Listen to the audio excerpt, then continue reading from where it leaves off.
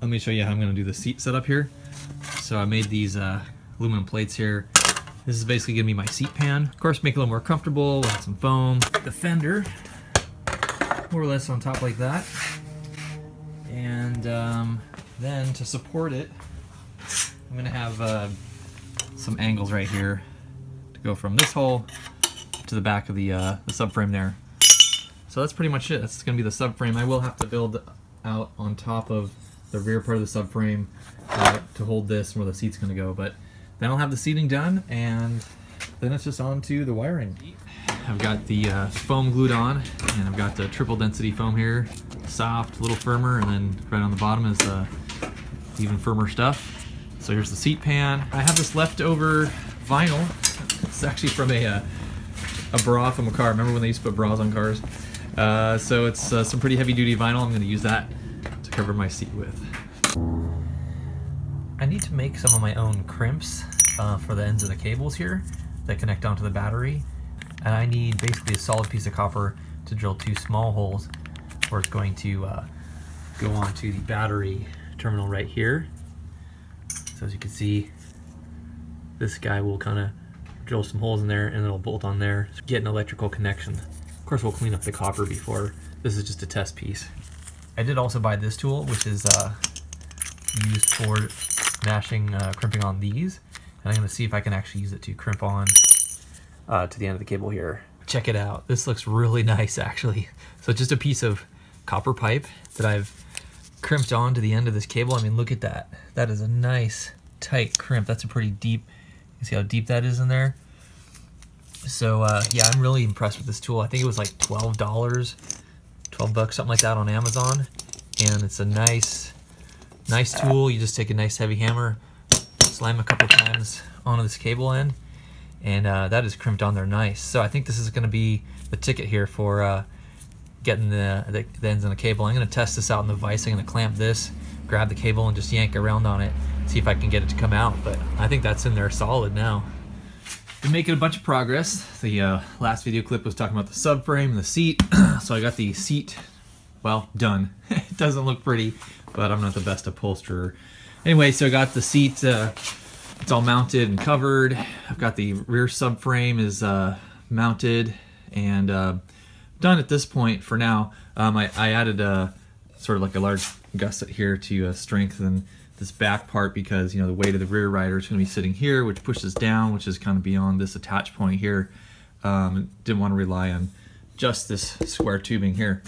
And this is a piece of aluminum that's been bent. Actually, there's like a couple pieces and then riveted across plate top there, and then the seat is on top there. So we've got it all the wiring's done, tail light, turn signals, wiring all goes up through here, up to this big spaghetti mess up there.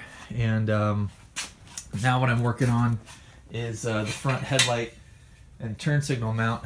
If you saw in earlier videos, I had this kind of really flimsy piece right here. Headlight was there, and what I'm doing is making a nice version out of nice stronger aluminum. So we've got this piece, it's going to go up underneath here. It's going to be a hole drilled there for the headlight, and then this bar right here is going to hold the turn signals. So I'm going to weld some tabs on the end of those, and that's where the turn signals are going to mount. It's going to look a lot nicer than the what I had there before, but that was just temporary. Now, where I'm at with the controller is I have everything wired up. I've got it so I can power it on, but unfortunately I don't quite have one of these wires right. This is the main communication port right here on the controller. It's a 35-pin AMP plug, and basically it just talks to the throttle and the motor.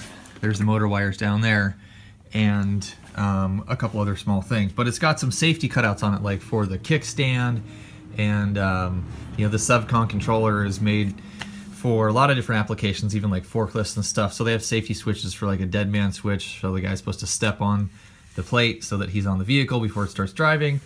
And I'm basically needing to bypass some of those. I'm talking to some people trying to figure that out, but once that gets going, this thing should be ready to go and spin up my sprocket there. So it's coming along.